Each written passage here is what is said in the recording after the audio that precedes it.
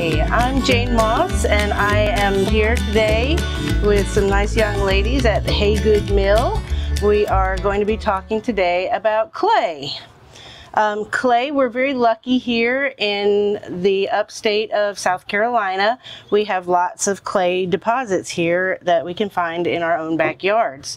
Back in the 1800s, people used to have to go and dig out their own clay, refine it, process it, and then they could use it on a wheel or using their hands in order to make vessels and things to eat out of, drink out of, and hold liquids and things. Back in those days, we didn't have plastic containers and other things to keep liquids and other food products from spoiling, and this is how we did it. This is also how we ate. So, how are you guys today? Good. Awesome. I hear you want to play with some clay. Well, first off, I want to show you how you can get that clay out of your own ground here in South Carolina. So most of the time around here, we have nice streams that go through our woods and things. Mostly in streams and near water, where water is rushing down the hill, that's where you're going to find clay deposits. Clay is a type of soil. It is the smallest particle of soil that there is. That's why we can actually extract it from other soil. So when rocks and mountains are hit with water, the erosion is what breaks down those rocks, and it puts them into tiny, tiny little particles. And those little particles are what it becomes clay. Clay sticks to itself too, which is what makes it easy to kind of harvest. It collects together as it's running down a hill. So the more rain and water, if you go and find a bare spot on a hill and it looks like very hard dirt under there, often red, that's usually clay. And so what we're going to do today is figure out how to tell how much clay is in your soil at your house. We did a little sample over here. You guys want to step back a little bit? We took samples from different places around Hagood Mill. As you can see, each one looks a little bit different. This one here, it's just a little bit milky at the top, but mostly it looks like dirt. This does not have a lot of clay in it. This was taken from the path. We knew that was going to be a little bit sandy. We took one also from a different area here. I'm not exactly sure where we took this one from, but as you can see, this milky area here, it's a little thicker. That means there's more clay in that one. This last one that we took from the garden, very milky. That's what we're going to be able to say, this one has the most clay in it. So this is the one that we would like to use. We took another sample of that right here. So what you would do is you would take a jar or a bucket, you fill it about halfway full with your local dirt, and then we're going to pour some water in on top of that. I keep my water nice and warm so that it doesn't freeze our hands while we're playing. Add some water, and then you're going to want to shake this up and stir it up until all of that dirt has kind of dissolved. Were you the shaker? Who would like to shake? So really what you're going to want to do is shake it enough to get all of that dissolved as best as possible. Once that's dissolved, you can sit it to the side for a few minutes. And it usually only takes about 2 or 3 minutes for all of the heavy dirt, soil, and rocks to fall down to the bottom. And what you're interested in is this nice milky layer. So typically what I would do with one of these, I would skim the top. There's usually a little bit better way to do this, but you can pour off all of the kind of leaf matter and straw and grass Although that is actually not a bad thing to have in your clay. Organic matter will burn out in the kiln. So it doesn't even matter if there's a little bit of that in there. Once you've let it settle for a while, you want to pour that off into a piece of sheet, pillowcase, some sort of cloth that has very fine weaving. And after you've poured just that clay, as soon as you see the silt starting to come, you want to stop pouring. And we let that sit there and soak through that cloth, and all the water will come out of that clay, and what you'll have in the end is a mushy kind of clay. And you just need to sit this out in the sun for a little while and let it firm up a little bit. But after a little bit of time, this turns into workable clay. At this time, when it's got this nice consistency to it, it's lost some of its water. It still has a little of its water, but at this point, we can now make things out of it. And that's what I think you guys are excited about.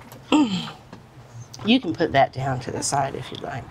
So, one of the things that we were talking about, or that I had looked into the other day, was the people who were doing the pottery back in the 1800s.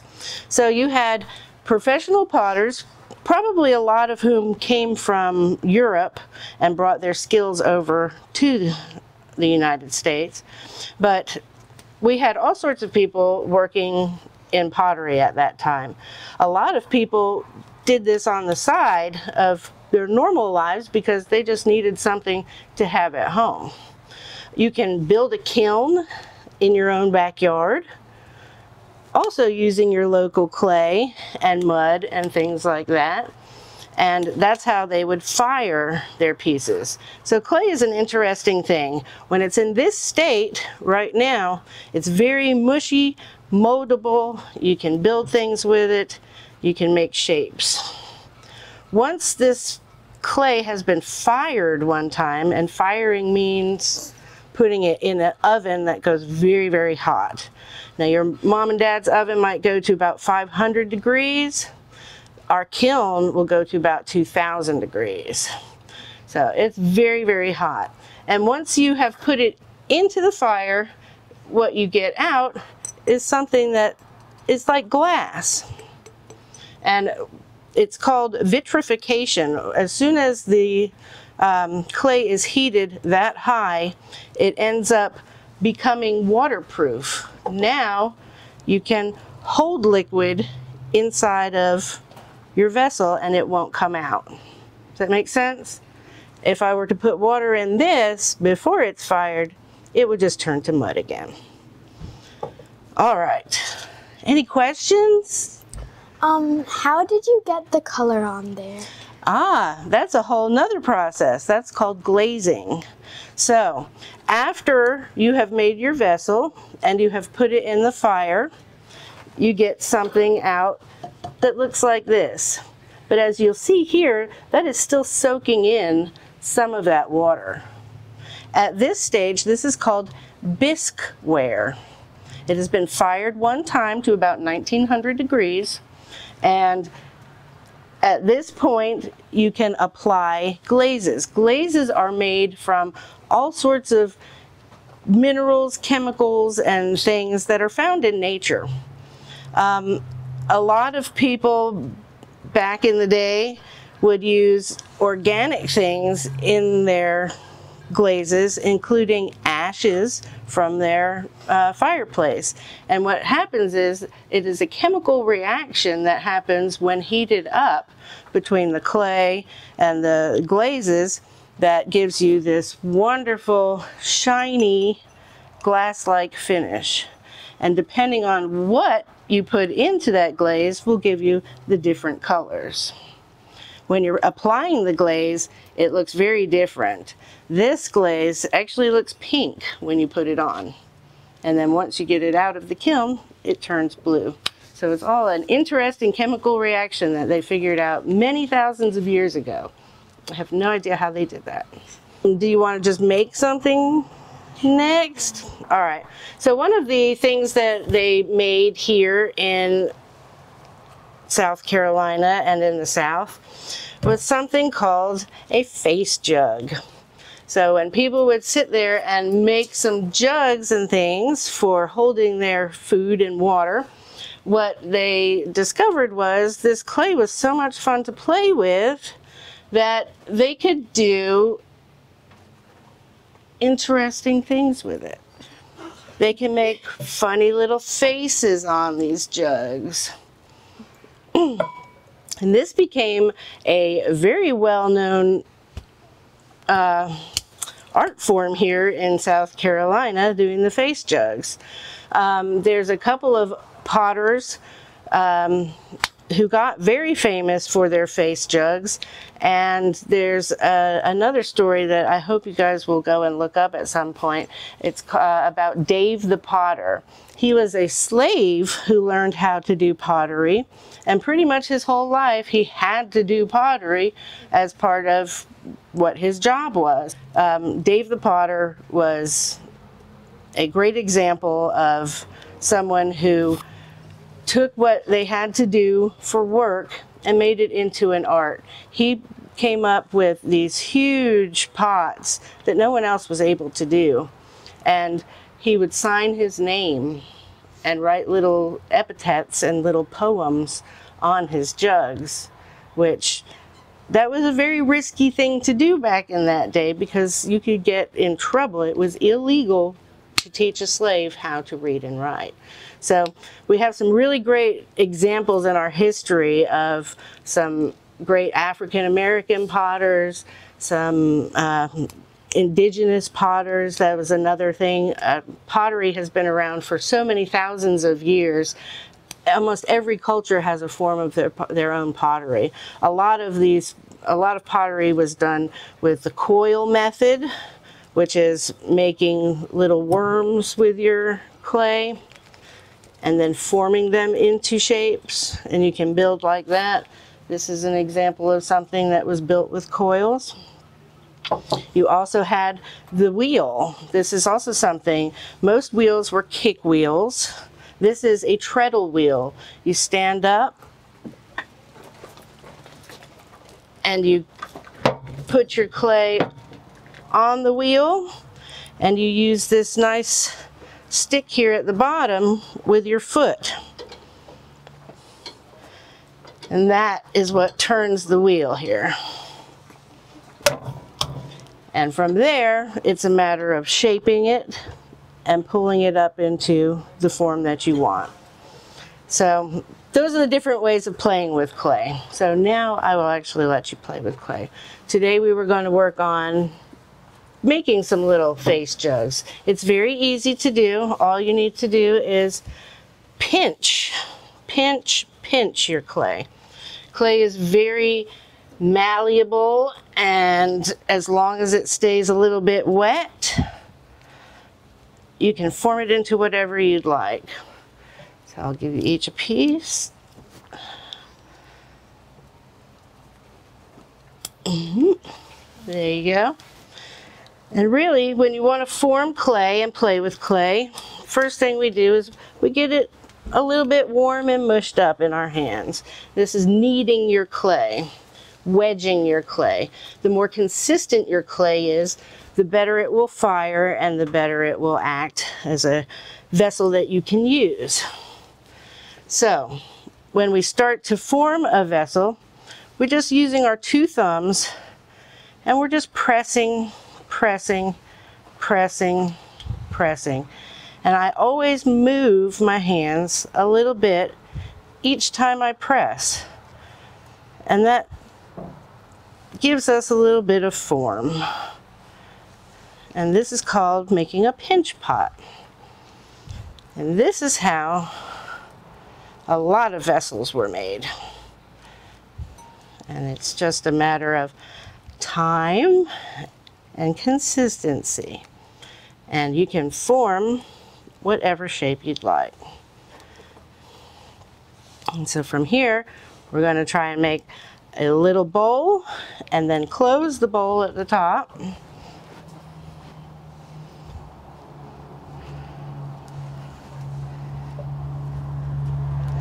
Everybody having an easy time with that or no?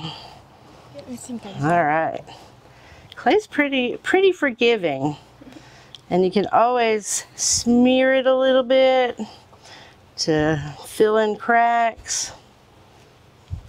You can also take sticks and twigs and other things to impress into the clay to give it textures. But essentially, we're just forming our clay and forming our clay and building it up. And once you've got a vessel that you like,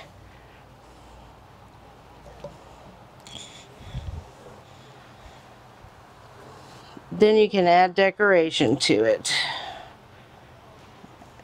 And down here they like to put those silly faces on there. Some of them were creepy faces that were a little bit scary, and I think they did that to keep kids out of those bottles.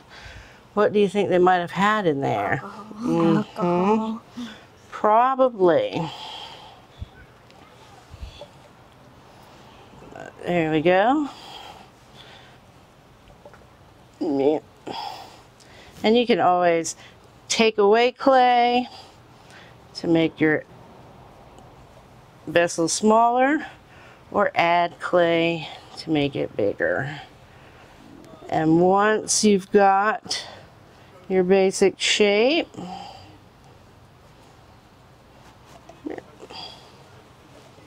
you can take some more clay and add to it.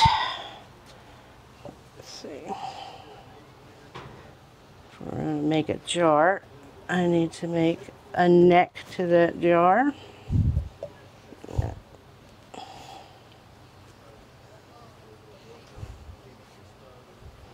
And that's the beauty of clay. That you can always change it, always add to it, and always reuse it. The only time you can't reuse clay is after it's been fired one time. After it's been fired one time, it will not act like clay anymore.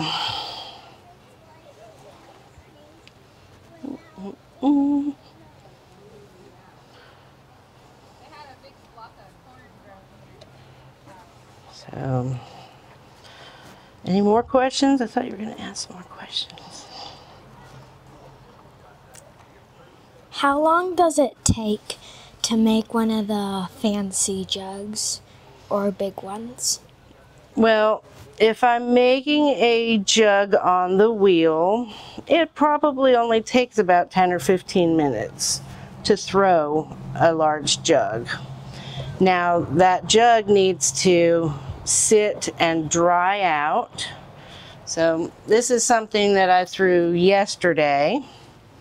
It's now considered to be almost leather hard. It's still like clay, but up here it's getting pretty hard. This will have to sit for probably 5 or 6 days to fully dry. At that point I can put it in the kiln the first time for the bisque firing, and that usually takes about 12 hours in the kiln because you have to slowly get it to be to the temperature that it needs. What would happen if I put this in the kiln right now? That's right. Why would it blow up? Because you've already put it, it's like still wet. What happens to water when it gets over 212 degrees? It evaporates. It boils and it starts to evaporate. And so that's what would happen if that water that was in this pot right now would start to boil. It would explode. So that's why we have to wait for things to dry. So after the first 12 hours in the kiln, then I would take it out, apply some glaze, and then it goes back in the kiln for another 8 hours. So it spends almost 20 hours in a kiln. That's a lot of time. All right. As far as faces, I like to make a nose. And these things are meant to be ugly. They don't need to be perfect.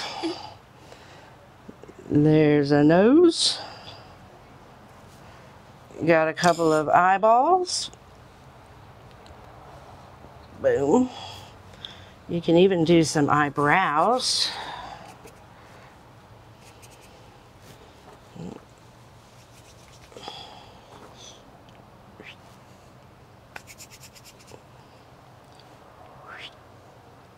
And you can give them different expressions depending on how you put their eyebrows and eyes. You can give them some nostrils and a mouth.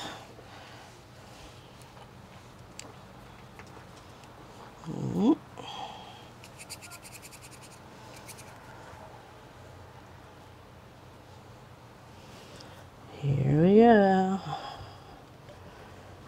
And then you can put in some scary teeth. You can put a lid on it. You can put a handle on it. You can use other things to give it more decoration, but you can add a lip on top.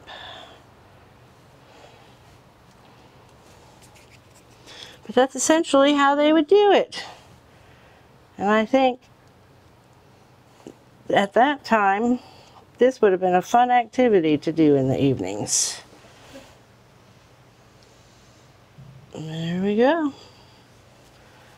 And that is essentially making a face jug. Any other questions? Did you want to see a demonstration of the wheel as well? Yes. All right. I'm just going to reuse this clay, which again, one of the most wonderful things about clay is its reusability. Clay likes to be pounded.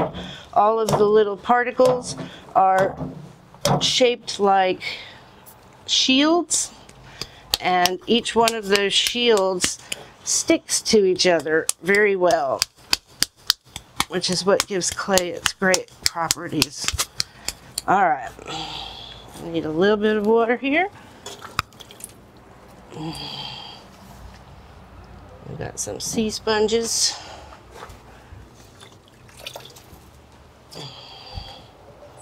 The clay you put down on the wheel, and then you get it going.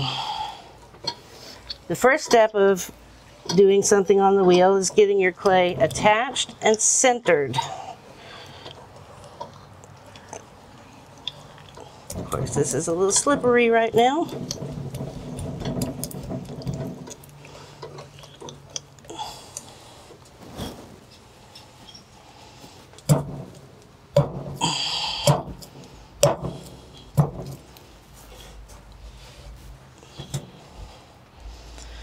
Let's try this again. Wrong way, clay. So with clay, you want to add water to get it slippery. This clay's not working at all. Sorry. Some of this is too hard for the wheel.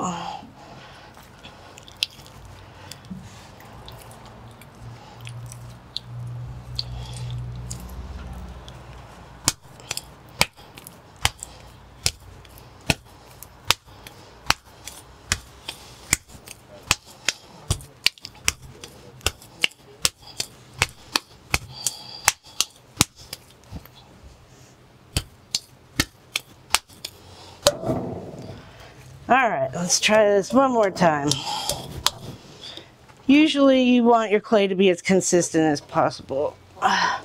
It helps make this go a lot easier. So centering the clay is pressing the clay down and toward the middle to get your clay as compressed and as in the center of the wheel as possible.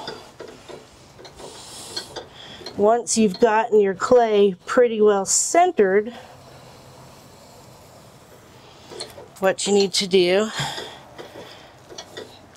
is make a hole in it.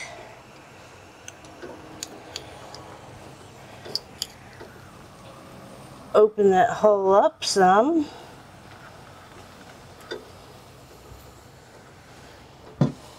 Always adding water.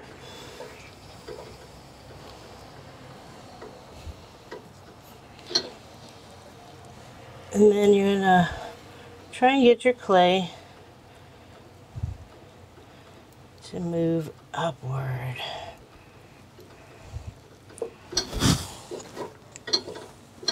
And there's 1,000 different ways to do this. Every potter will do it differently because everybody's hands and arms and things are different.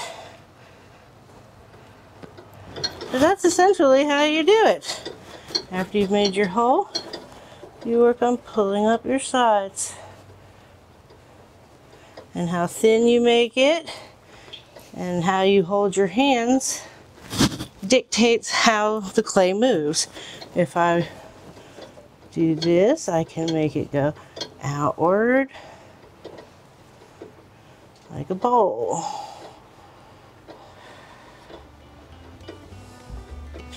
And they had a couple different tools that they would use, sticks and other things, to help carve them out or to shape them. But essentially, those are the steps. And at the end, they would take a string or something else and cut it right off. But we're not keeping this one today. Any questions? All right. Well, I hope you learned a little something about clay today.